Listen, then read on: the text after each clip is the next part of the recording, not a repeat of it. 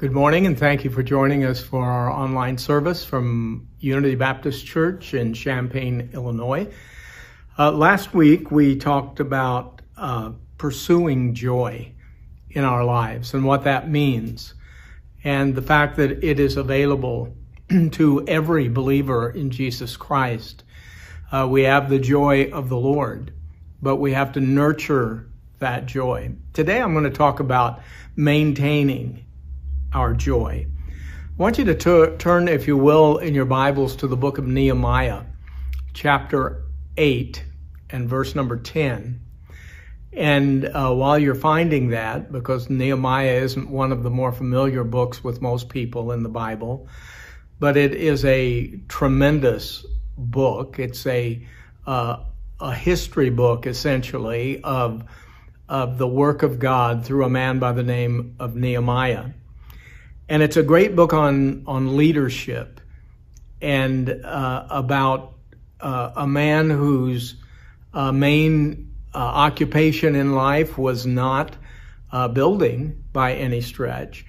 He was the cupbearer of King Xerxes, but he was surrendered to the Lord, had a passion for the people of God, and was used of God to do something really amazing. And we'll talk about this in the message today for just a moment. But in Nehemiah chapter 8 and verse number 10, it says, "Then he said to them, 'Go and eat what is rich, drink what is sweet, and send portions to those who have nothing prepared, since today is holy to our Lord. Do not grieve.'" And here's the point that I want to make, and the phrase that I want to point out to us today and use as a sort of starting point for the message today. He says, "Do not grieve, because the joy of the Lord is your strength." Israel had been in captivity to Babylon for 70 years. The prophet Jeremiah had said they would be in chapter 25 of his prophecy, verses 11 and 12. And then the return of Israel to the land of Israel began. They began to return after the empire of Babylon was overthrown and taken over by Medo-Persia. Then they began to release the captives to go back to their homeland if they wanted to do that. The return took place in 3 stages and was led by 3 really incredible and unique men of great leadership and men of great faith. The first one was Zerubbabel. Zerubbabel is in the line of Christ if you follow the genealogies in the Bible. And in 538 BC, he led the first group of 49,897 former slaves and captives and singers, according to Ezra chapter 2. He also had some members of the 10 northern tribes of Israel that had been taken captive by the Assyrians many, many years before. And he went for the purpose of rebuilding the temple. Remember when the Babylonians took the kingdom of Judah, they destroyed everything pretty much in Jerusalem, and particularly they destroyed that beautiful temple that Solomon had built. They just took it clear down to the foundations. And so they had destroyed that. So Zerubbabel wanted to go back, and he wanted to rebuild the temple. This first return was not all peaches and cream for Zerubbabel, believe me. And the reason for that is because this new temple that they built, that Zerubbabel led in the building of, really didn't live up to the expectations of those people who are old enough to remember the glory of Solomon's temple. And so they complained, it's too small, it isn't as pretty as the other temple, and so on and so forth. Zechariah, the prophet, says that they despised the day of small things. And this was a difficult period. It took a very long time to get everybody together to finally build this temple. So some 80 years after Zerubbabel left Babylon and returned to Israel in order to build the temple, 80 years later, Ezra, the priest and the scribe, in 458 BC, was allowed to invite, by the king of Persia, he was allowed to invite as many Jews as wanted to go back to the land of Israel. And he led the return of this second group of captives in order to instruct the people. His purpose, Ezra's purpose, was to instruct the people in the law of God and in the regulations that the law set out for the worship of the Lord in the temple that Zerubbabel had built. In spite of the appeals of this good man, and he was a good man, in spite of Ezra's appeals, only 1,754 men responded. In all of the kingdom of Persia, only 1,754 men responded and agreed to go back to Israel to help Ezra in his purpose. He was heartbroken. But after much instruction from God's word, the people of Israel repented of their sins, they abandoned their evil ways, and they returned to the Lord. And so the mission of Ezra was accomplished as well. And then finally, in 445 BC, about 15 years after, or not quite, maybe 13 years after Ezra had instituted the worship of the Lord once again in the temple, Nehemiah, a palace official in the court of King Xerxes of Persia, received permission from the king to go back to Jerusalem and rebuild the walls or rebuild the defenses of the city of Jerusalem. Now, Nehemiah also had problems with the leaders of tribes that had established themselves in and around the city of Jerusalem in the absence of the Jews. Men like Sanballat and Tobiah and Geshem were kind of the ringleaders of the opposition to the Jews building up the walls and the defenses of the city of Jerusalem. The book of Nehemiah is the record of this man's leadership in getting it done in spite of the opposition that he faced. And he did it in only 52 days. And he did it with great opposition, as I said before. The book of Nehemiah is an excellent study in the principles of godly leadership and the principles of victorious Christian service. As a matter of fact, the building of the walls of Jerusalem by Nehemiah in only 52 days is considered, even in our day, to be a feat of almost unbelievable proportions. I mean, what this man accomplished in just 52 days is still looked upon with admiration because it was a very difficult task. And how he did it and how he brought it about is really a study in leadership and determination in spite of opposition. The city of Jerusalem had lain in ruins for many decades, and the people were disheartened. There were enemies threatening on every side of the city. The people had returned. They had built their temple. They had instituted the laws and regulations of temple worship. The city walls had been reconstructed. But the people requested that one more thing be done. They built a platform. And upon the platform, in the middle of the plaza, on that platform, they built a pulpit. And they asked Ezra the priest, the scribe, and his associates to read the law. And not only to read the law of Moses, but to explain it to them, to explain to them what it meant. The Bible uses the term to give the sense of it. We might say to apply it to them. And for 6 hours, Ezra and his associates did that. They read the law, They made the application for 6 straight hours.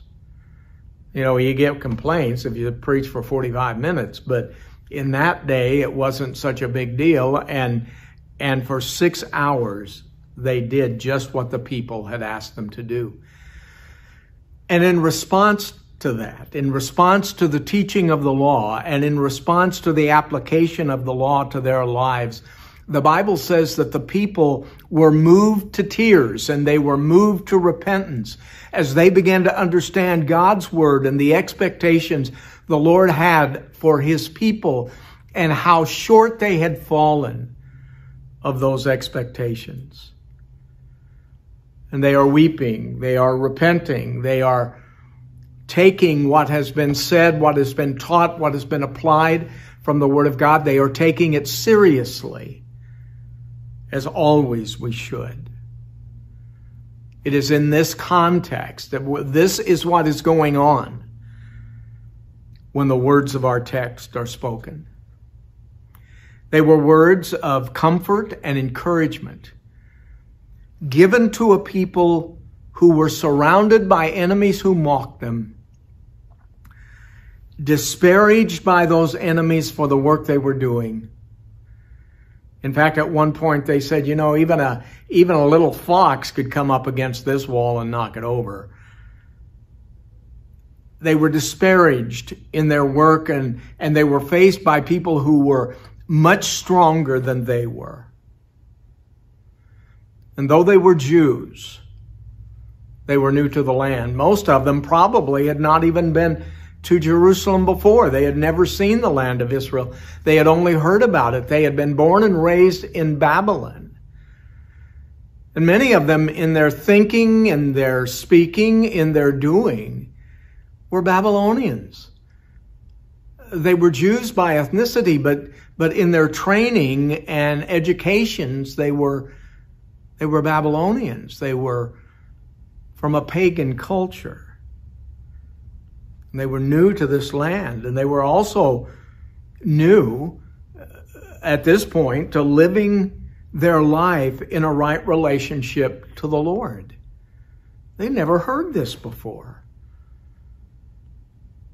I have to believe that they were scared too. New things are scary things.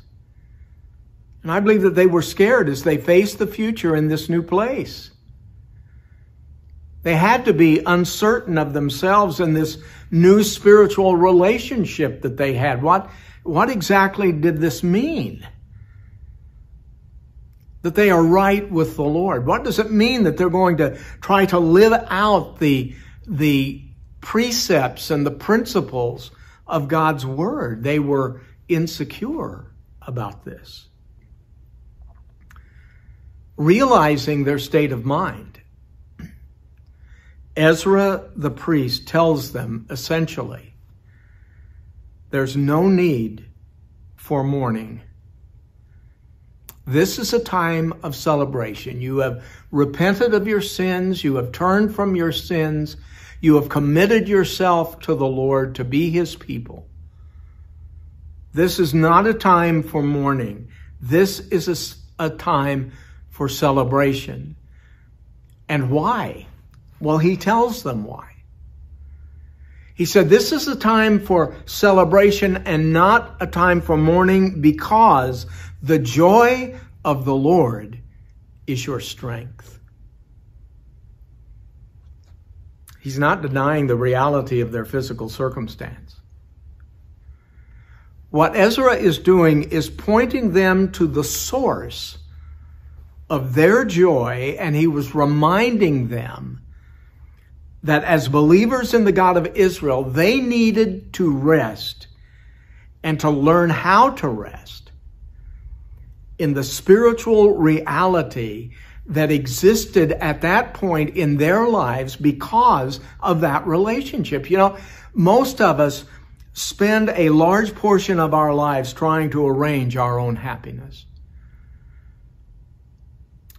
We do that, but the circumstances of our life always seem to get away from us. They always seem to get in the way. We perhaps have an uncooperative spouse, or we're dealing with a rebellious child, or we have financial difficulties, or maybe we face some illness that is affecting us in life-threatening ways. Maybe we've been dealing with unloyal friends or disloyal friends, or maybe we work with an overbearing boss, or with people around us that we don't particularly like, and so our concern is our happiness, and we usually respond to those kinds of circumstances in one of two ways.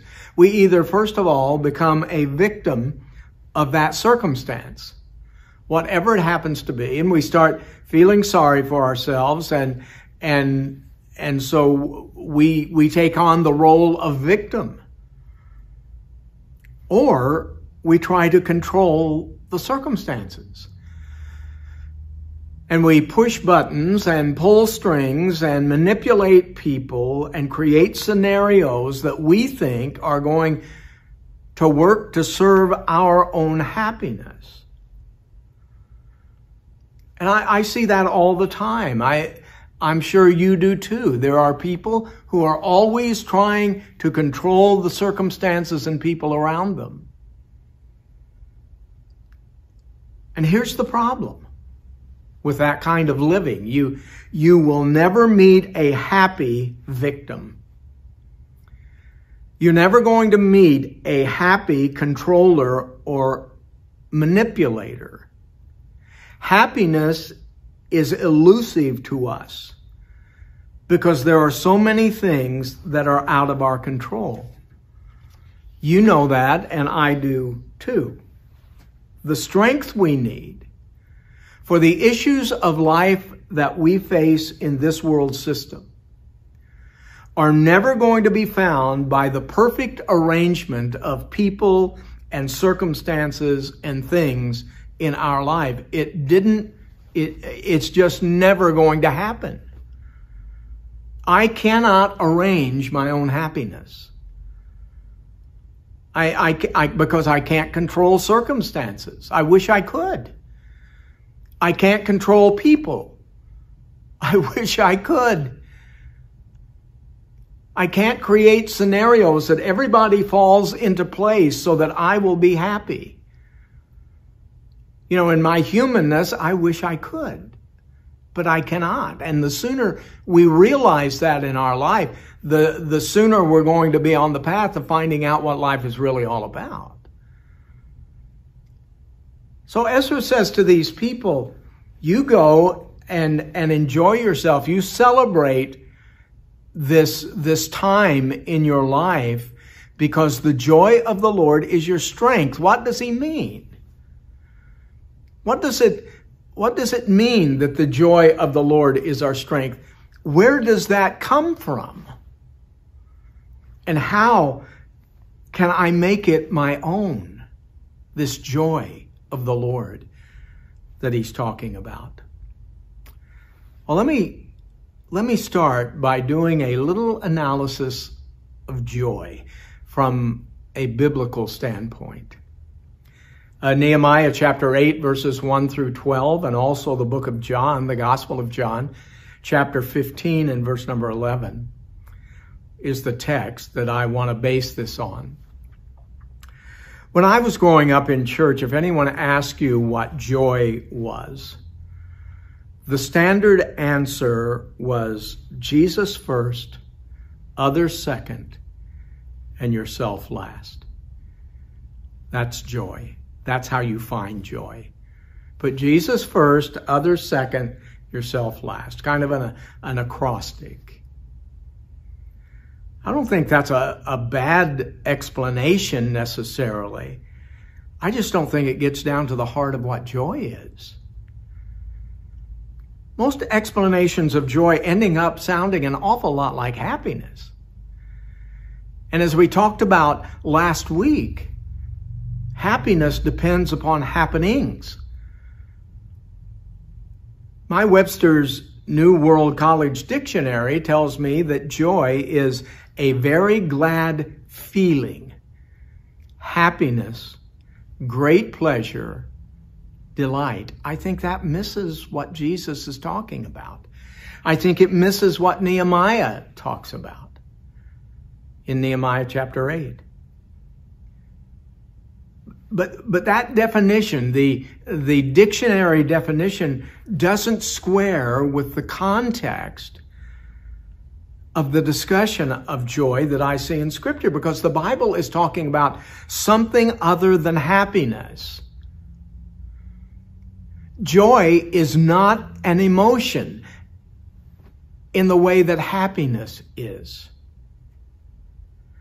Although happiness may be mixed in with our joy, I'm not denying that, but joy is a spiritual state of being that enables the believer to deal properly with the circumstances of their life, whether good or bad, and in the process, adorn the gospel of God and bring glory to Him.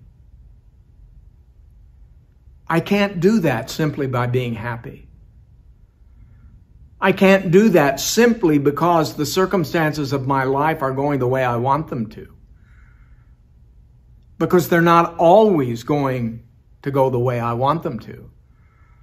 People are not always going to be as they should be in my eyes. Joy deals with that reality. Happiness does not.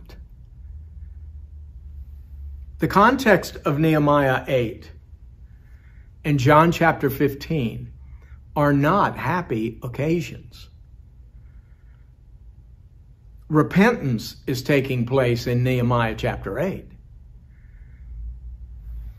And in John chapter 15, John chapters 12 through 17, actually, we have betrayal and warning and rebuke and conflict. These are not happy occasions. Read the gospel account of the Last Supper. That was not a happy occasion.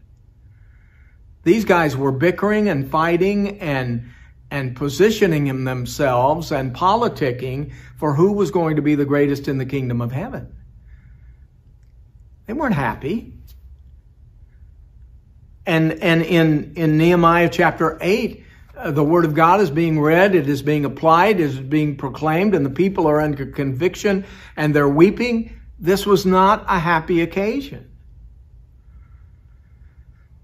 And in both of these two scriptures, in both of them, the joy that is spoken of is related to a relationship, not to a circumstance they were in or were about to face.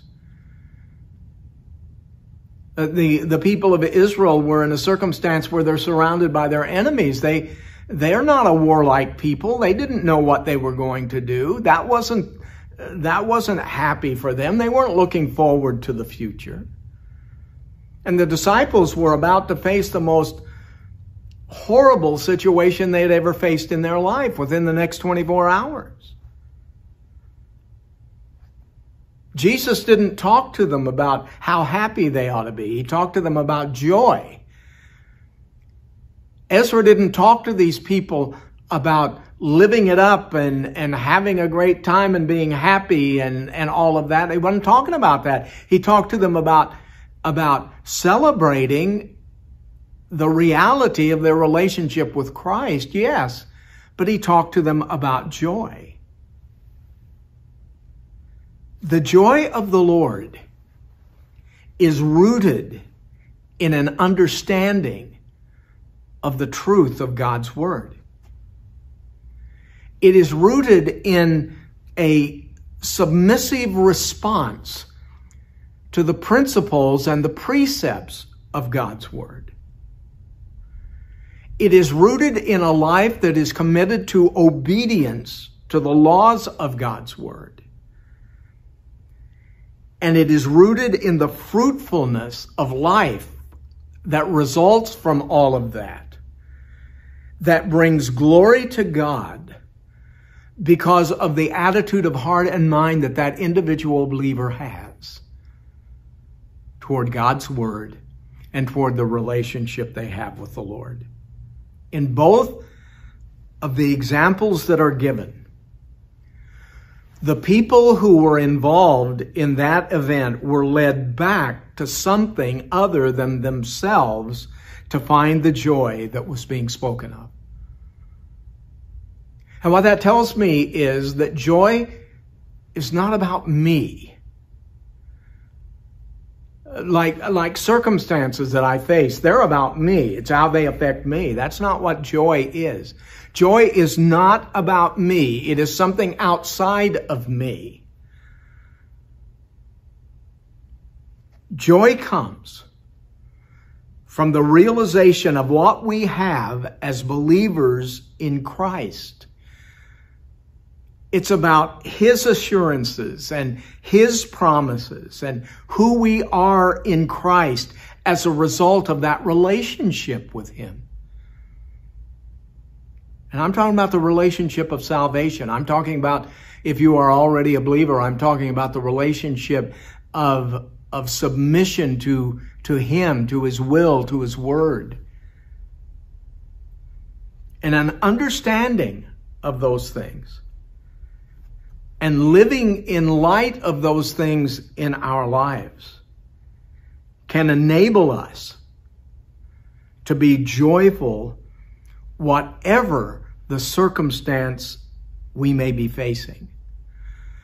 And whoever the people are that we have to deal with, and however disappointed we may be in the present dilemma that we find ourselves in. I want you to note Nehemiah 8:12. The only thing that had changed in this particular scene are the hearts of these people. Look at that verse. Nehemiah chapter 8 and verse number 12. Then all the people began to eat and drink, send portions, and have a great celebration because, now listen, there is a reason for this. There's a reason why they were not to grieve, why this is considered a time to celebrate, because they had understood the words that were explained to them, because they had come to an understanding of the Word of God. That's why this was a day of rejoicing. Their hearts had changed, and yet they rejoiced. The Bible says, the King James says mirth, the Christian Standard Version says celebration. But it was on the basis of understanding the Word of God. So that an understanding of the Word plus application of the Word to my life results in joy. And if you look back at John chapter 15, verses 1 through 11, you'll find that Christ's great lesson on the vine and the branches, and He talks to the disciples about their relationship with Him and their relationship with His Word. And He concludes with this statement, I have told you these things, verses 1 through 10, I have told you these things so that my joy may be in you and your joy may be complete. He was talking to them about pursuing joy by abiding in Christ and abiding in His Word and letting His Word abide in them. Did the disciples get it? No, they did not get it. Certainly not at that moment, on that night before Jesus Christ died. They didn't get it because they were too busy jockeying for position in the kingdom. Did they eventually get it? Oh, yes, they did. Yes, they did. Their eventual understanding is illustrated for us in the book of Acts chapter 5, verses 40 and 41. Let me read that to you. It says, after they, the Sanhedrin is what that they refers to. After they called in the apostles and had them flogged, beaten, they ordered them not to speak in the name of Jesus and released them. Then they, and that they refers to the apostles. Then they went out from the presence of the Sanhedrin, rejoicing that they were counted worthy to be treated shamefully on behalf of the name. Rejoicing. They were filled with joy. Was it a good circumstance? No. These guys had just been beaten. They had just been publicly humiliated. They had been flogged. They had been berated. All of these things. Humiliated in a forum of religious leaders. And yet they left that place rejoicing.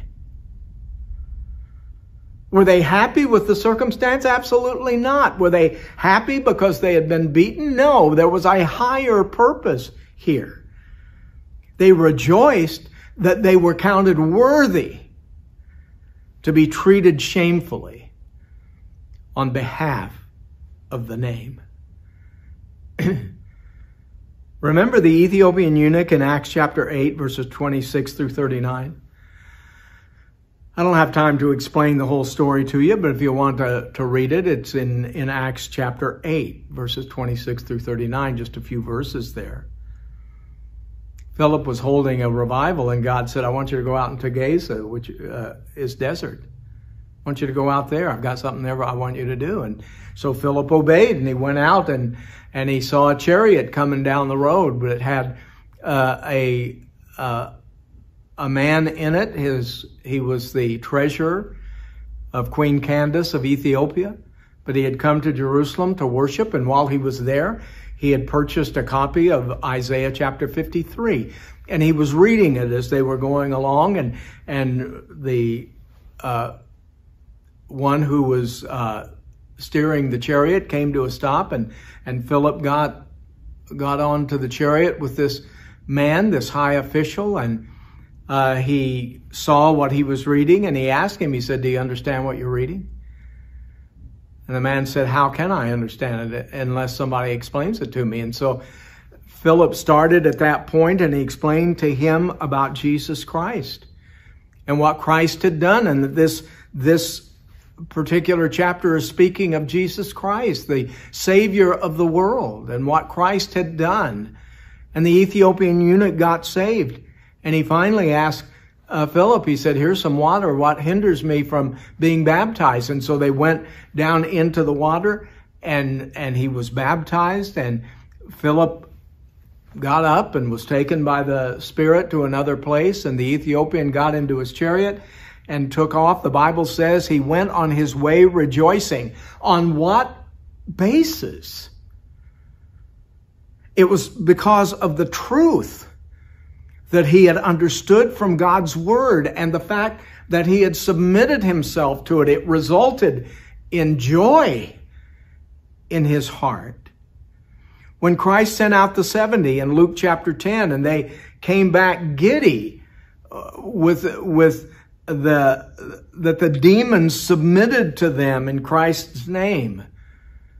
And Christ said to them, don't rejoice that the demons submit to you, but rejoice that your names are written in heaven. He pointed them back to an eternal truth.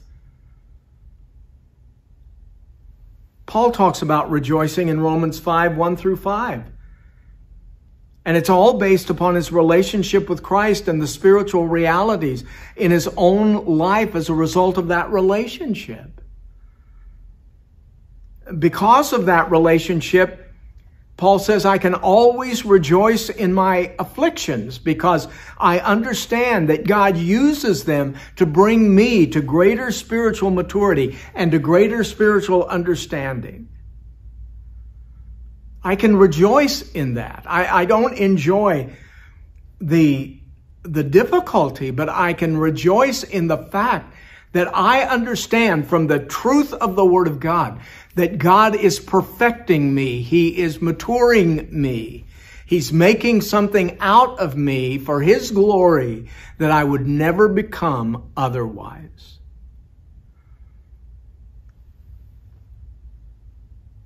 The point to be made in the Scriptures is that the joy of the Lord is bound tightly to our relationship with Him and to the understanding and application of His truth in our lives. It's not the giddy feeling of happiness that I feel because I stand in a good place in my life. That isn't the joy the Bible is talking about. There's nothing wrong with that. Don't misunderstand me, but that's not what He's talking about. That's not the joy He's speaking of here. This joy that Ezra talked about, this joy that Christ spoke about, that Paul spoke about, that Simon Peter spoke about, this joy is not the slap-happy, drummed up good vibes kind of happiness that is often peddled in so many churches today through feel-good sermons and upbeat music and positive affirmations. I remember several years ago, there was what was called a laughing revival. And it was so silly and so sacrilegious and so out of place that it just about made me ill. That's not what God is talking about. We don't make fools of ourselves by rolling in the aisles of churches, laughing at nothing in particular. That's not joy. God wants us to be joyful in our life, and He has provided the means for us to be joyful through a relationship with Christ, and then nurture that relationship through a growing understanding of His Word. My prayer for all who listen to me today, and I hope I've been clear. I hope I have been able to convey to you what the Bible is talking about when Ezra said, the joy of the Lord is your strength. You can face those enemies around you because of what you know and understand of God's Word and what His plan is for your life. And the same is true with Christ and the other men of the Bible who spoke to us about the joy of the Lord. My prayer is that all of us will make joy the pursuit of our life and not be content to settle for just being happy. Because when we do that, when we're content just to be happy, we shortchange ourselves. And we miss God's plan and purpose for our lives. Strive to be joyful because it beats being happy. One last thing. I want to talk for just a couple of minutes about the reward of joy. In closing today, I want us to look at 3 scriptures that give us some insight into the reward and the benefit of pursuing joyfulness. There are many more than just these 3, but these will help us understand the great benefit there is in making this our pursuit. In John chapter 15, verses 1 through 11, I'm just going to make these points, make a couple of statements, and be done. First thing, as far as a reward of joy is that we will find security in our relationship with Christ. The Christian life is about a relationship with the Lord. And there are many who profess faith in Christ who are not secure in that relationship, and maybe that is you listening to me today. But the pursuit of joy drives us back to the truth of the Word, because that's where joy is going to be found. Because truth is going to lead us to a greater intimacy with Christ. And that greater intimacy with Christ is going to produce, says in John 15, it's going to produce fruit, more fruit, and much fruit in our life. And that fruit, more fruit, and much fruit, that maturing process, glorifies the Father. And the end result of that is joy in our life. Because we understand that what God has saved us for, the purpose He has saved us for, is being accomplished through our life. And that brings joy. Second thing is found in Nehemiah chapter 8 and verse number 10. Second reward of joy is that we will find strength to handle the opposition of our enemies. As the Jews were getting things right inside the walls, they did so with the understanding that their enemies were not at rest outside the walls. And we have to understand, as believers in Christ, there's always going to be opposition. There's always going to be opposition to us when we determine to live our life in a closer relationship with the Lord. Always. Jesus told the disciples, in this life, you will find tribulation. The Apostle Paul says, yea, and all that will live godly in Christ Jesus shall suffer persecution. There's always going to be opposition when we make that determination that we're going to live our lives for Christ. But the pursuit of joy and the nurturing of joy, that joy that we have in Christ, is going to help us view that opposition in a different way and find the spiritual strength we need to face it and to deal with it in a way that is going to honor the Lord and bring glory to His name. So we will find strength to handle the opposition of our enemies. And then finally, we will find stability in the face of temptation. James chapter 1, verses 2 and 3, my brethren, count it all joy when you fall into divers temptations. For tribulation worketh patience, but let patience have her perfect work, that you may be perfect and entire, wanting nothing. We will find stability in the face of temptation. We can consider the temptations of life joyfully as a believer in Christ, because we understand from God's Word that the Lord is using that temptation to bring spiritual maturity, spiritual stability, Christ-likeness into our lives. That's the process of our pursuit of joy. And each one of us who know Christ in salvation have Christ's joy in us. He tells us that in John 15. But it's our responsibility, yours and mine, to nurture that joy into that pattern of our life.